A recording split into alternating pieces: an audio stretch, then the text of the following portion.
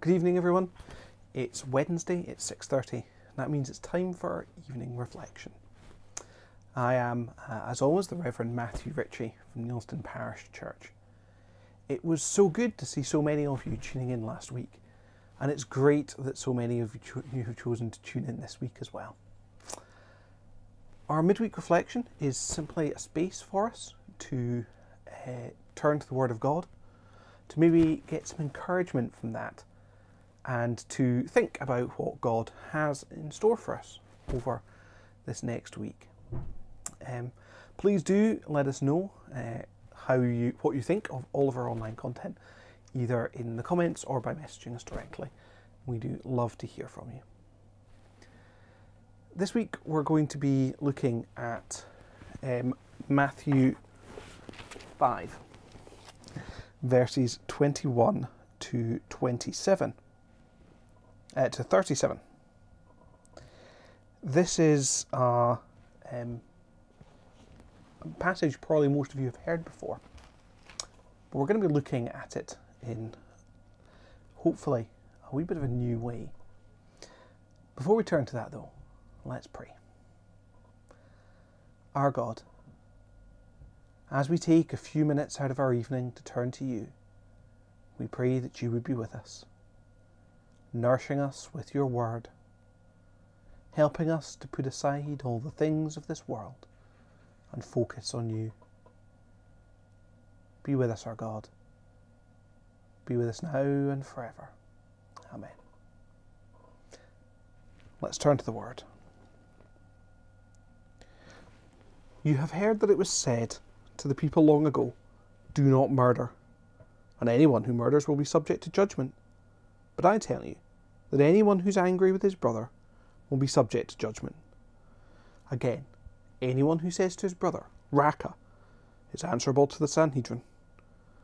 But anyone who says, 'You fool,' will be in danger to the fires of hell. Therefore, if you're offering a gift at the altar, and there remember that your brother has something against you, leave your gift in front of the altar. First go and be reconciled with your brother, then come and give your gift. Settle matters quickly with your adversary, so that they do not take you to court. Do it while you're still with him on the way, or he may hand you over to the judge, and the judge may hand you over to the officer, and you may be thrown in prison. I tell you the truth, you will not get out until you have paid the last penny. You have heard that it was said, 'Do not commit adultery.' But I tell you that anyone who looks at a woman lustfully has already committed adultery with her in his heart. If your right eye causes you to sin, gouge it out and throw it away. It's better for you to lose one part of the body than for your whole body to be thrown into hell. And if your right hand causes you to sin, cut it off and throw it away. It's better you lose one part of your body than the whole body go to hell. It has been said, anyone who divorces his wife must give her a certificate of divorce. But I tell you that anyone who divorces his wife, except for marital unfaithfulness, causes her to become an adulteress. Anyone who marries a divorced woman commits adultery. Again, you have heard that it was said to the people long ago, 'Do not break your oath, but keep oaths until you have made to the Lord.' But I tell you, do not swear at all, either by heaven, or by God's throne, or by earth, or by its footstool, or by Jerusalem, or by its city of the great King. And do not swear by your head, for you cannot make even one hair white or black. Simply let your yes be yes, and your no, no. Anything beyond this is from the evil one."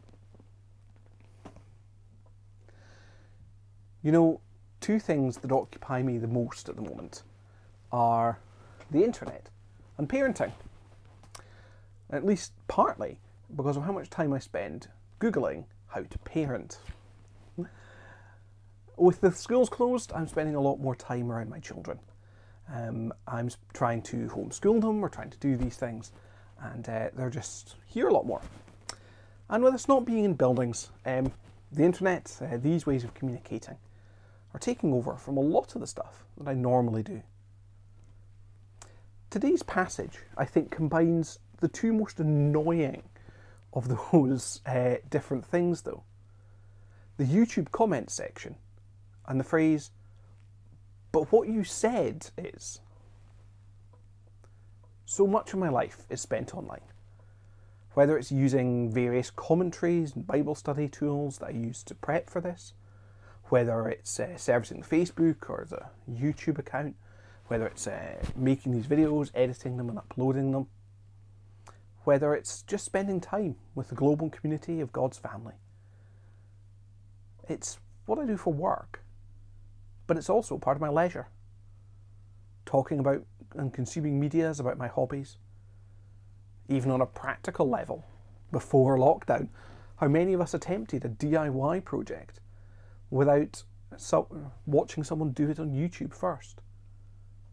How many of us went somewhere without Googling it to see the route? Or who'd know what was going on in the world without news apps and websites? The internet's great, as long as you stay above the line. Because if you go below the line, that's the bottom half of the page, you're going to find the comment section. One of the things the internet has brought into our lives is the ability for people to say exactly what they think, exactly when they think it, to exactly the person they think it about, which can sometimes, hopefully as you find, be a great thing. It's allowed us to communicate during lockdown. It's allowed us to do these services. It's allowed us to worship.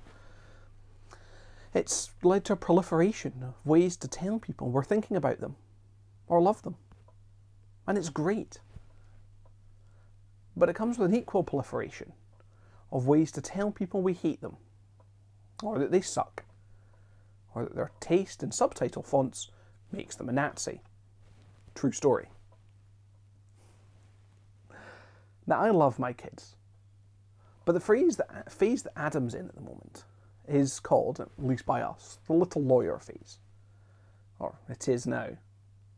It's the part where Adam attempts to find loopholes to almost every rule we set.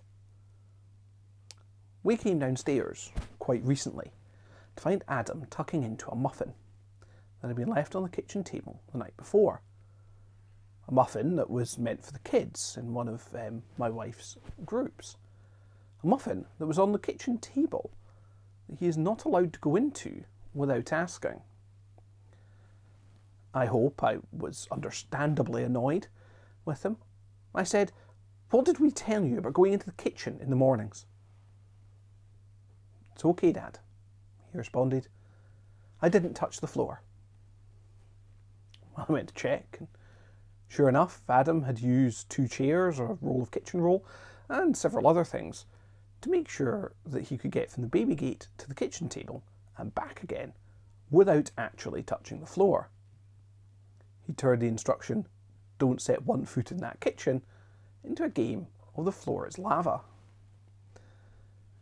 It's, in fairness, hilarious. But obviously Adam had a banoffee muffin for breakfast that day. Adam had fallen into one of the great traps of moral history: legalism. Now, legalism is great when you're talking about an actual legal code for a country or a nation or whatever. The idea that things are illegal or legal, depending on strict interpretation of a written text, is actually great. If I can be put in prison for something, then it's important I know where the line is. I need to know, yes, I can do that, or no, I can't. But morally and relationally, legalism is really bad. I once had a friend who told his wife that he'd not technically cheated on her. A technicality that she didn't appreciate, and a technicality that didn't stop her leaving him and taking the cat. Now, our gospel looks at part of the Sermon on the Mount, an address that I think does 2 things for us. It talks about legalism and harm short of action. The foundation of the law, the foundation of Jesus' teaching, has always been what we call the rule of love. The notion described by Jesus as love the Lord your God with all your heart, soul, strength, and love your neighbour as yourself. The additional commandments, the laws, the prophets, the things Jesus tells us are all about how we do that in practice. They're about how we do show that love, what that love looks like. The problem with a legalistic attitude is it's all about what we do and not why or how. Now, Jesus gives us a couple of great examples. The law says, don't murder. And, well, most of us haven't. I haven't, and I'm assuming you haven't as well. But just because you don't murder a person doesn't mean that you love them. The line between love and not love isn't murder. Most people manage their whole life without murdering anybody, but that's not the point. Have you ever called someone names? Have you ever wished that they were dead? Have you ever hated someone? For the Pharisees and the upholders of the Jewish law, it was about strict adherence to the law. But for Jesus, it's about love. The attitude of love that we show to each other. A colleague of mine a wee while ago was getting quite a tough time online. She voiced something of an unpopular opinion. Nothing hateful, but in some quarters really unpopular. Ever since then, she's had to put up with a lot. Some of the comments that have been sent to her, I am even going to tell you. You really don't want to see them. Jokes about violence and more. Personal attacks on her character, her appearance, all sorts of things. She's getting the worst of the internet that I spoke about at the start. What's more worrying is that some of the worst of all of that is directed to her from other Christians. Some of them other pastors in her own denomination. Have any of them broken the law? Well, apparently not. The police say they haven't. Have any of them physically attacked her? No. Have any of them ever met her? Generally not. Is she actually worried about being murdered? No. In honesty, she isn't. But is she feeling the love of her brothers and sisters in Christ? Absolutely not. It's not the actions of these people that matter, although you can say that speech and typing are actions if you want, but it's the attitude that matters, the thoughts and the speech. Jesus is clear. If you say raka to your brother, you're answerable to God. If you think about someone lustfully, you've committed adultery in your mind. It's about thought, intent. It's about our attitude of love. But it's not just about online. It's about the things we say behind people's backs, the things we tell ourselves about them. It's about the people who are pleasant to their faces, but then curse under our breaths. For Jesus, it's not just about actions, it's about attitudes. It's about loving and being loved. Just because we don't hurt people physically doesn't mean it's okay to say or think things about them that aren't loving. The rule of love is the core of Jesus' teaching. And it's not just about our actions. If we focus on actions, then it gives us license to do a lot of things. Legalism lets us circumvent the letter of the law. It allows us to be mean as long as we're clever. It allows us to threaten people without recognising the harm that does. It lets us do emotional damage and tell people to toughen up. It lets us have others do our violence for us.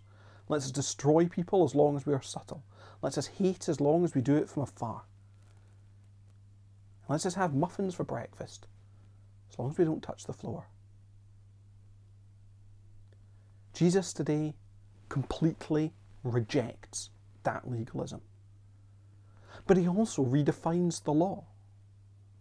Not to make them easier, but to make them more absolute.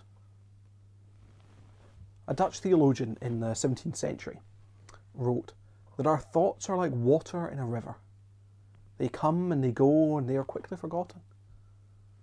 But they always go somewhere. Ask the man that lives below the waterfall. Thoughts lead to actions.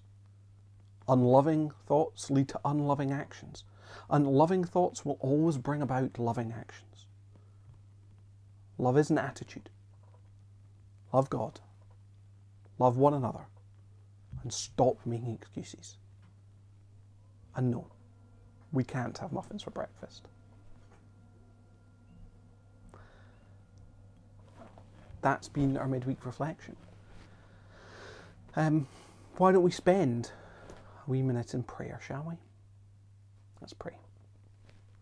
Our God, we thank you that you love us. We thank you for all of that amazing love that you send out towards us, the blessings that you pour upon us. Help us too to be loving. But not just loving in our actions, loving in our hearts. Let us pour that love out to others, not just because it looks good, but because it's what we want to do. Our God, we thank you for the love we have been shown. Shown by you directly and shown by you through others. We thank you for all your love. We pray that you would strengthen us to show love to those around us, in our thoughts, in our words, and in our actions. We thank you for all this. In Christ's name, amen. Well, thank you for joining me. We'll have another midweek reflection next week, Wednesday, 6:30. Also check out, if you've got young kids, our children's story time, Tuesdays at 6:30. And remember, 11 o'clock Sunday mornings, we've got our service as normal. We're also going to be starting our Lent Bible studies, and you're going to get some information about those very soon, as well as information about our new evening services on a Sunday, something which we are really excited about, and information will be online very soon about how you can join those in live. My prayer for today is that God would bless you, raise you up, and keep you close in this day and all days. Amen. See you later.